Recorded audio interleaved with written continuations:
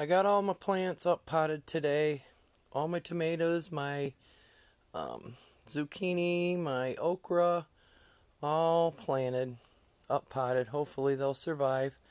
As you can see on these front ones, the taller ones, I use solo cups. I just poked a few holes in the bottoms for drainage so the water can drain and the roots can not get soggy.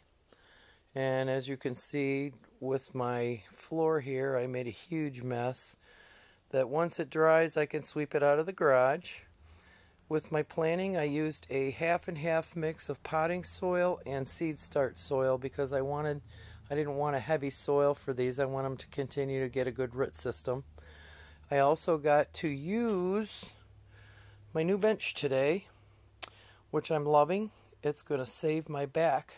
So if everything turns out, folks, cross your fingers.